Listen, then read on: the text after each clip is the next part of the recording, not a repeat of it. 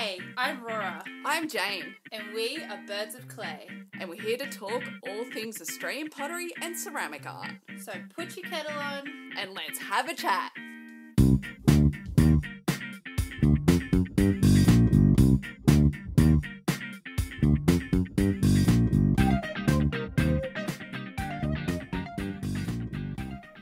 We would like to pay our respects to the traditional custodians on the lands on which this podcast is recorded. We acknowledge the rich history of art, craft, and storytelling that has been occurring for millennia, and acknowledge elders past, present, and country as provider, protector, and guide. Working with clay is intrinsically linked to country, and we would not be here without the care and connection that our First Nations peoples have shown for thousands of years on this continent we call Australia.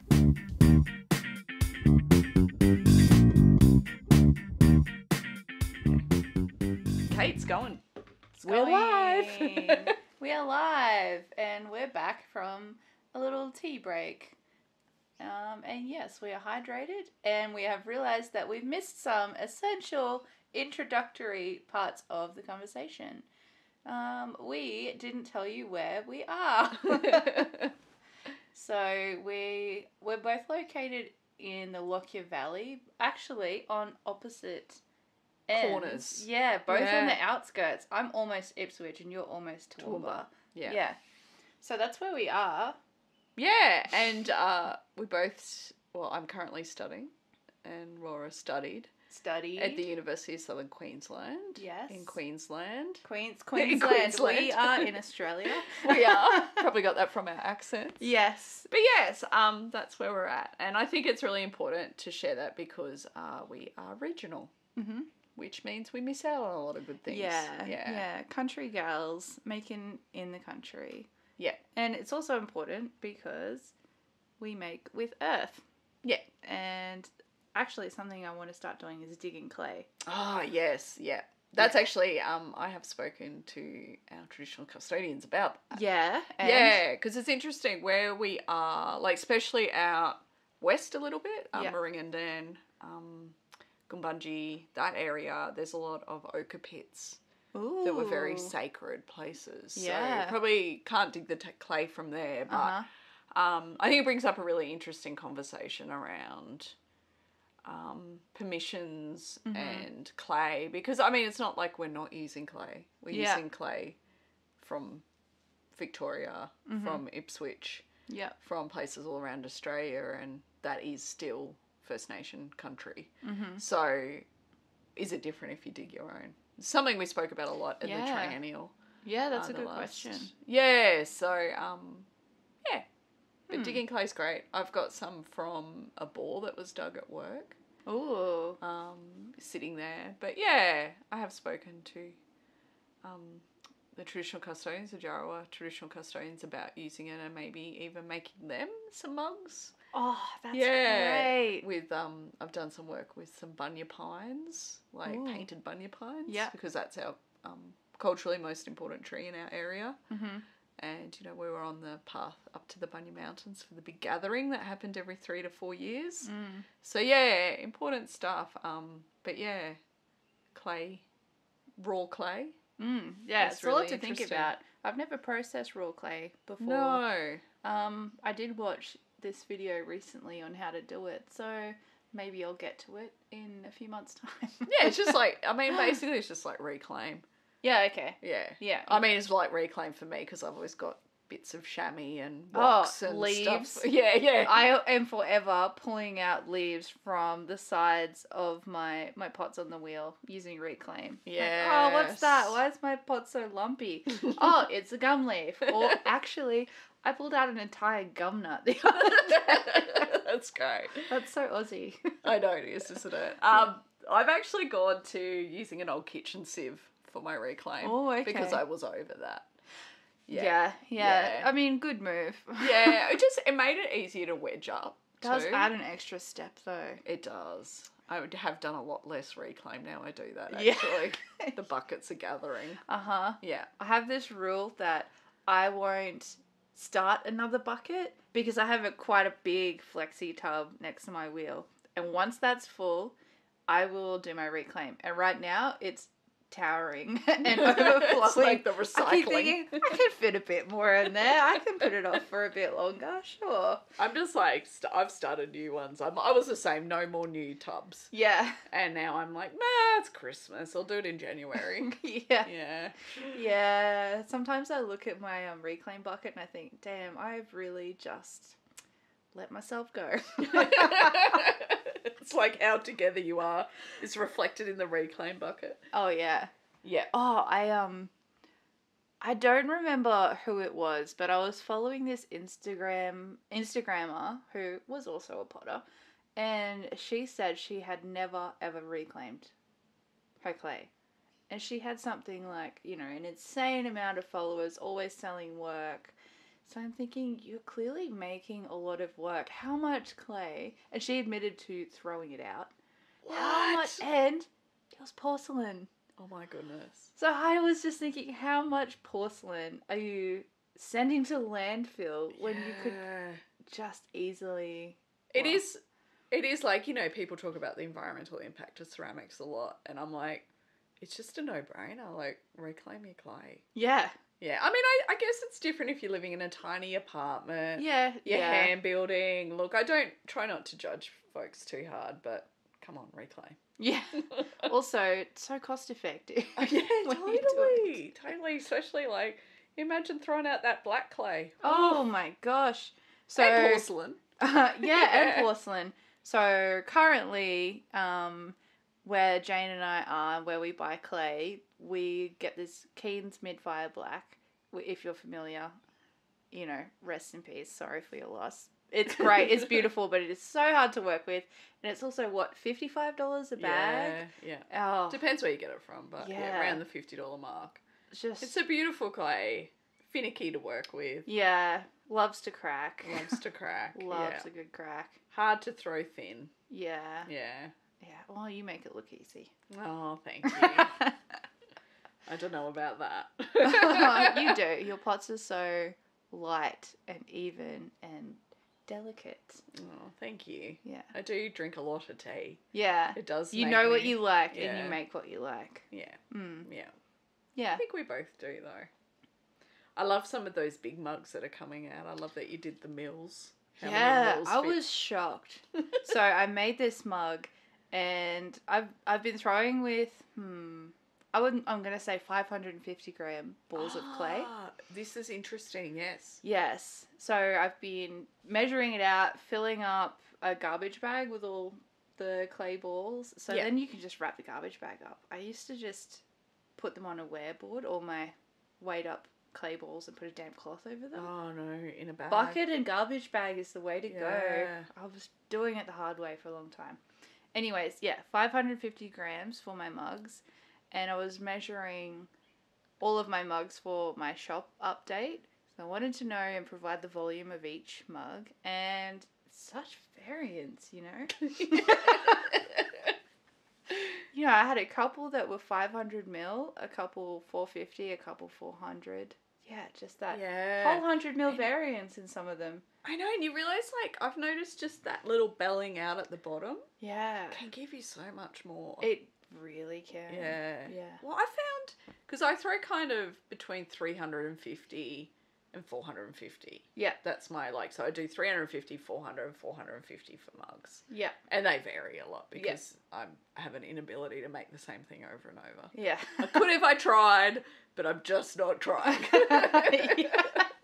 But I've noticed that the grams usually work out to be the same as the mils. So, if you're throwing 350 grams of clay, usually it's 350 mil. Wouldn't that be magic? That would be magic. But, which also means I'm trimming off a lot more. I actually, also something else interesting about the mugs is I measured them and they were pretty much across the board 10 centimetres high and 13 centimetres at the widest point with the handle. Yeah, they're all the same really measurements. Good at consistency. Oh, thanks. It's one of your strengths. But the volume was all different. Probably because the shapes are all a bit different. Yeah. Yeah. Interesting. Mm-hmm. So, what have you been doing this week, Rora? This week,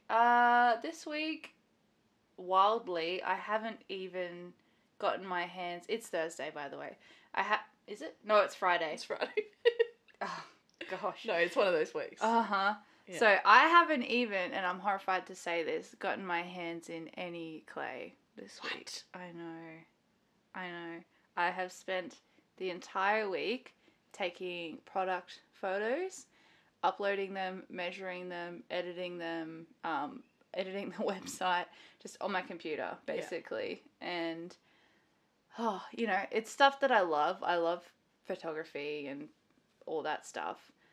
But yeah, I'm really, really missing clay this week. But it's also great to see everything I've made in really nice pictures. Yes. Your pictures are beautiful. Thank you. Yeah, I feel like it really just does so much for the work because I'm so used to just seeing them, stacked up on a market table. Yeah. Or, in a box somewhere. With the mess behind them. To actually stage them and get them in good lighting and photograph them, it just changes them. It makes me actually see their value. Yeah, that's good. Which is wild. Yeah. Uh-huh. Yeah, I need to do better on that front, but yeah. Oh, it's something I never really do until I had to do it this week. Also, I applied for a couple of solo shows last night. So, yay. One in Toowoomba, one in Brisbane. So, we'll wait to hear back about that. And now I'm here with you. Yay. And that's my week. That's good. Yeah, it is good. And there's markets tomorrow. Yeah. Which will likely be raining. I know. Yeah. Oh, well. Very soggy, just like last week. I know, it's just so beautiful today. You're like, why? Why can't it be like this tomorrow? But yeah. Anyway. That's the farmer's market for you, outside Uh-huh. in the weather. I know, we were talking the other day, me and my partner, and we're like, you guys do it every week. Yeah. It's a lot. It is a lot. And that's why we don't commit to Sunday markets anymore. Because we did, and it was too much. It's just, Yeah. Another thing I did this morning, was unload a glaze. Yes. Which you did yesterday. Yeah, I think so. Yeah, yesterday. Yours sounded a little bit more successful than mine. Yeah, which is great because I haven't had as many successful ones lately. But I finally have unloaded some large bowls. Yay! And up until this point, I've probably broken or, they've cracked, I'm going to say 5 really large ones up until now. But I've finally done it. I've cracked the code. And you know what the secret is? What? Slower ramp rate. Oh, really? And trim more off the bumps. Oh, yeah. More true. even. Yeah. And you're firing with gas. Yes. Which is a lot less predictable, I think, than electric. I'm electric, so I have never fired with gas. Yeah. Obviously read a lot about it. I feel like it's been 2 years now, and for context, my gas kiln is a single burner, and the burner is not centered in the kiln, so it's off to one side. I just feel like, I was shown how to fire it, basically how to operate it, and then since then on, I've been just figuring it out myself. So getting even temperature and knowing when and how much to increase the gas pressure has been a real, arduous journey, and I've had to learn through, trial and error. So I've lost a lot of work, but you've learnt so much. Oh yeah, and I feel like just now I'm getting it even. That's awesome. 2 years, yeah, but damn, it's been a busy 2 years. Yeah, it has been. Yeah. Well, I just set the electric controller and go bye. Oh, it sounds so good. It's not. I feel like the first kiln I had, which was the China painting kiln. Yeah. That we rewired to make it go to cone 6 just. That was a journey. Yeah. Because even though we put a controller on it, it wouldn't quite make temperature. So time out. The controller would time out. It actually would have been easier if I'd stuck to the manual way, because controllers, if it takes too long to hit top temperature, they shut the kiln down. Because otherwise it just gets held at that top temperature for days. Oh, that would be bad. Melts your kiln from the inside out. Yeah. So I understand why they've got it, but when you're really pushing kilns to their limits, which is I seem to be doing, Yeah. Yeah, it's a bit of an issue, but... Yeah. Through working with very strange, bad equipment, you do learn a lot. Yeah. You also do what you can with what you've got. So, make we were talking about this the other day, how being poor is quite good at being resourceful. Oh, it's so true. It teaches you so much. So true. You just have to make creative solutions to things. Yeah. And if you're never forced to think like that, I find those people quite dull.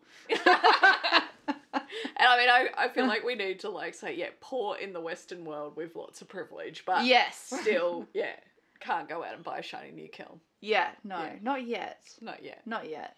No, far from it. One day. One day, yeah. And we'll tell you all about it when it happens. Yeah. So, yes, tell me about your week, Jane. Oh, my week. I feel like the last week and the week before it, has been a bit of a drama. I'm usually, I've been kicking along okay, but I slipped down the stairs last week, which just, pushed my body over the edge, and I've been in a bit of pain.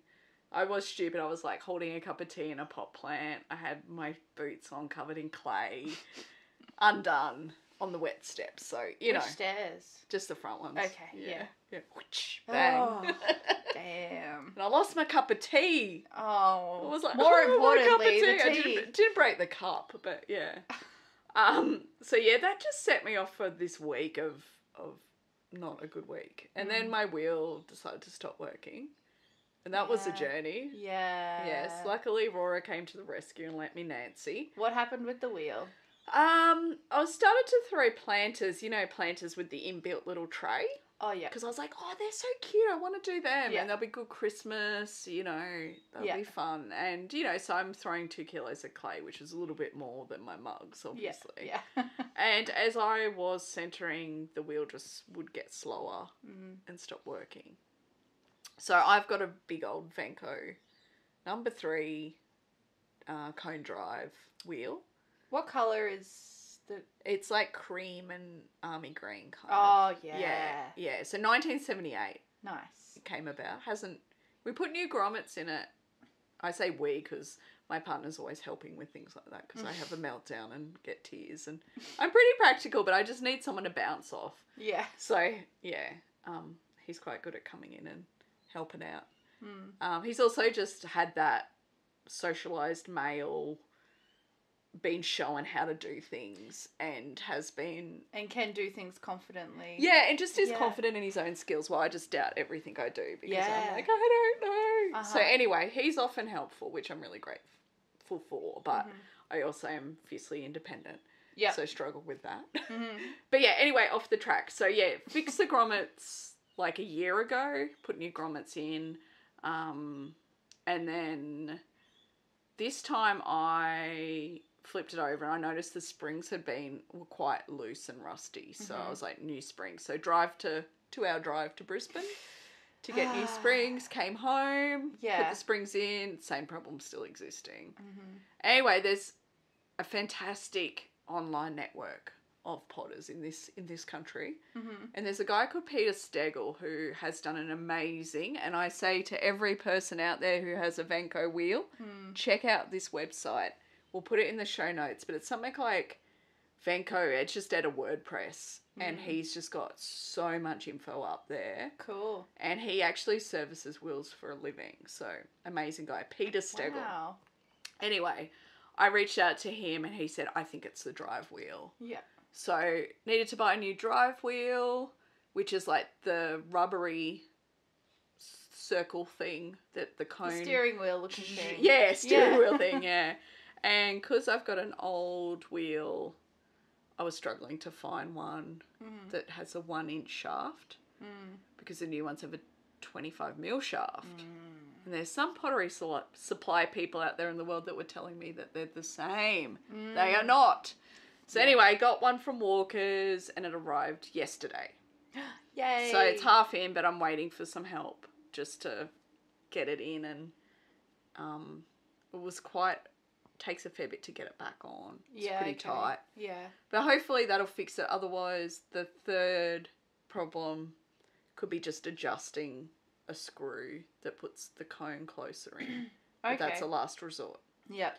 So, yeah, that was a big technical chat. Yeah. But awesome in the long run. Honestly, learning these things is amazing. It is. And, only when things go wrong do you really learn it. And, I know some people out there would just go, oh, buy a new wheel, but I don't have that ability. So it's been a bit annoying paying for parts at this time of the year when I'm hoping to make an income to get me through the Christmas, New Year's where there's no work. But, it's okay. Learning lots, trying to stay positive, but also melting down quite a bit. And it's been raining here, which has been wonderful because we've been in drought, but also has been very strange with drying pots. Yeah. Have you found that? I mean, this week I'm grateful for it because I have a sculpture in the cupboard. Oh, yeah. That I keep telling myself I will return to when I finish all my, online stuff this week, which I finished now. Yay. Until we apply for this other thing. Yeah. So yeah, I've just got it in the cupboard with a bag over it, garbage bag, and it's staying damp. So I'm really grateful for that. But yeah, in the humidity, everything dries so slowly. Yeah, but then you'll get a hot day and things will just go fast. Yeah. And I think that's what's happened. So this week, because I've had stupid back pain, I've just been really dragging myself around, and I've made a few planters and a few mugs. Yeah. But then they dried too quick, so I don't know what I'm doing. And I finally fired stuff I'd made 2 weeks ago that's been drying slow, and unfortunately a lot of things cracked. Which I'm really sure. Yeah, and look, there are these oil bottles that I'm really happy with, but because I didn't have a chuck for them, I didn't trim them. I just kind of rolled their bottoms. Yeah. Which looked fine, but I realised I'd left a fair bit of meat in the bottom. So that's where some of the cracks have come from, for sure. And I just think some of the drying has been a bit weird. It's been very windy here.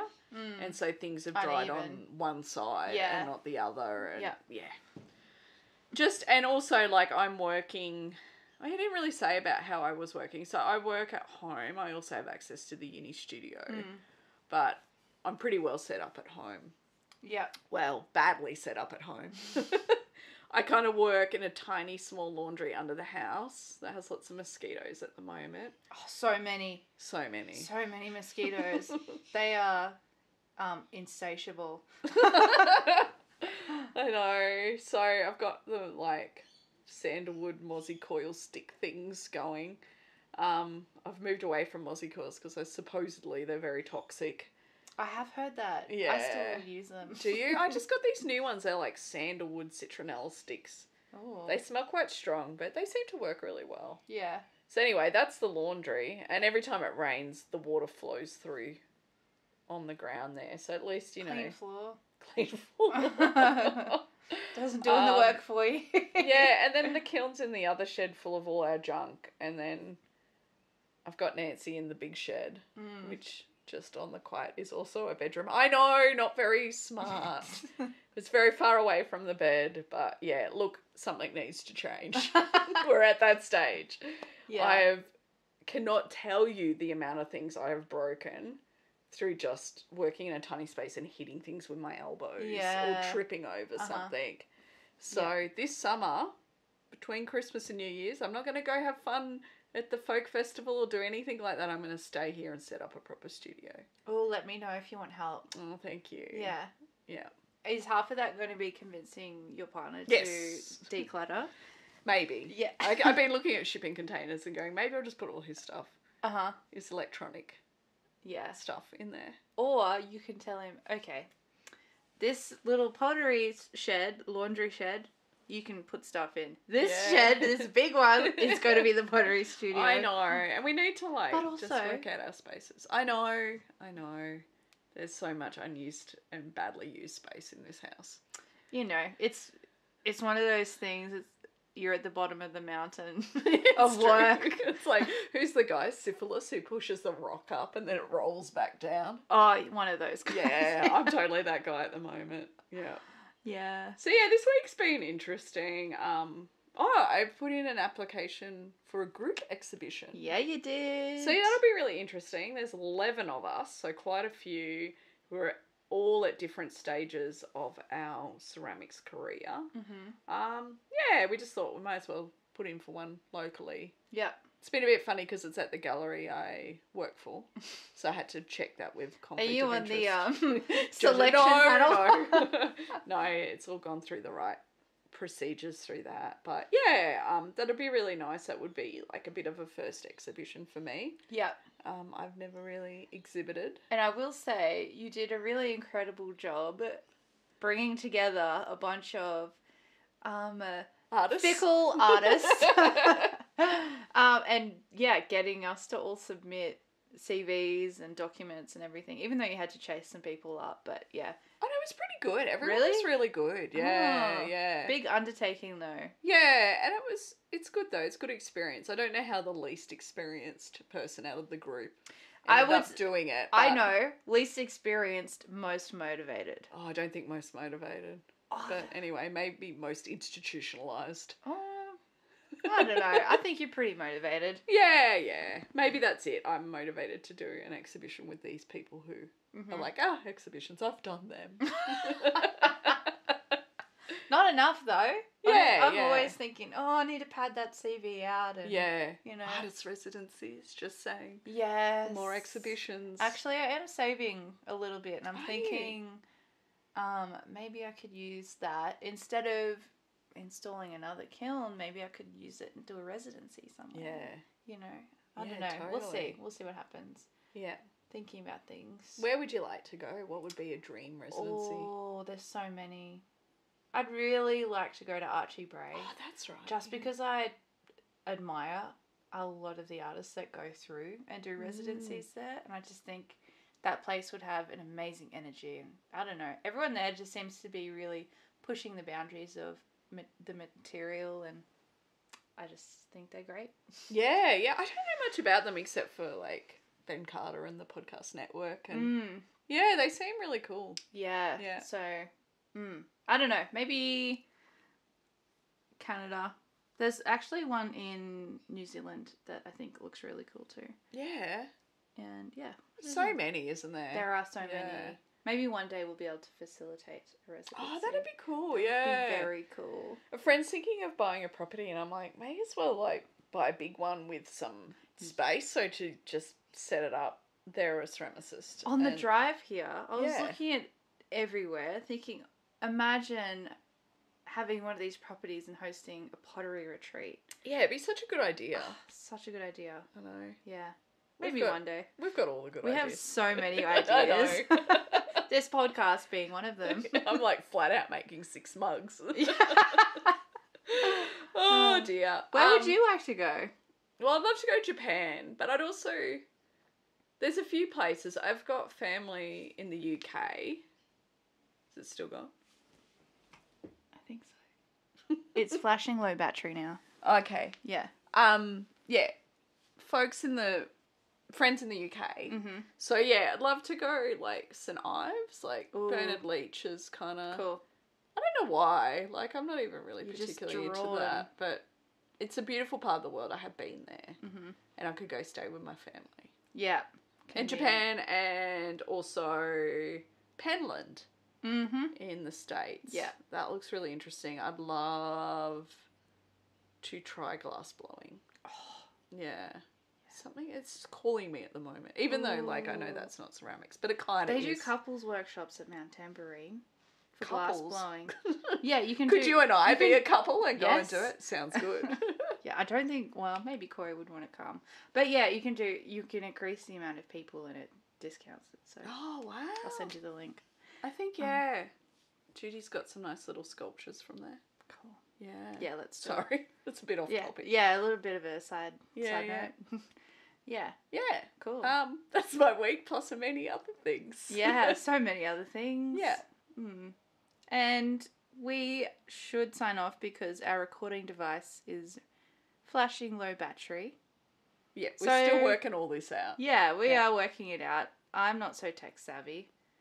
I'm just going to be silent on that one. I'm a bit the same. Oh, but, our partners know tech. They can show us. I don't want to be those people, though. No, I know, but they can just show us some things and then go away. Music dudes. Yeah. But thank you for listening and tuning into our first ever episode. Yeah. There will be many more. There will be. Because we gasbag a lot. Yeah, and give us feedback. What you liked, what you didn't, what you want to hear. Yeah. It would be really cool to also receive some questions. Oh, yeah. Yeah. That we could potentially answer or give it our best red hot go. Yeah. Have a Google around. Yeah. Ask someone else. Call a friend. Yeah. Sounds good. Yeah. Thanks, guys. Thanks for listening. Bye. See ya.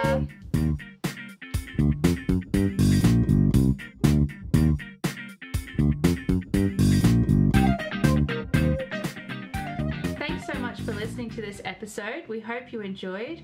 You can find us on Instagram at birdsofclay_podcast. Please feel free to send us any questions or comments. And if you could leave us a review on whatever platform you're listening on, that would be amazing. We'll see you next time.